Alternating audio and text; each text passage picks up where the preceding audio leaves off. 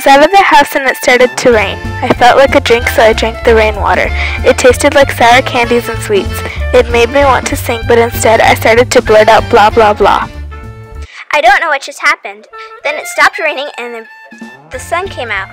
A beautiful, cute puppy came up to me and said, "Listen, other there. I have decided to hear what he said about I had no idea where a unicorn might have been, so I just walked away." It was evening now, and I decided to eat breakfast in bed. A spider, an ice cream cone, and a pig were on my plate. All of a sudden, I didn't feel so hungry anymore. I felt disgusted. But it did seem pretty good.